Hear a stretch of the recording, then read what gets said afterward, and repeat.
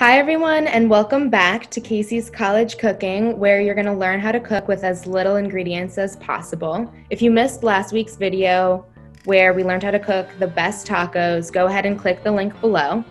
Otherwise, stay on to learn how to cook salmon with only 3 ingredients. All you're going to need to have is a 4-ounce piece of salmon, half a cup of chili sauce, and 1/4 cup of chopped scallions. It's super easy and really fun to share with friends.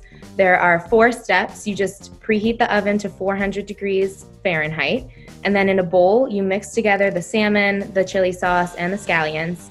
You place the fillets on a baking tray, and then you only have to cook for 12 to 15 minutes. And the final step is to enjoy. So let me know how it goes in the comments below. I love to hear from all of you guys, and also let me know what to be cooking next week. Don't forget to like and subscribe to get more awesome tips on college cooking. Bye.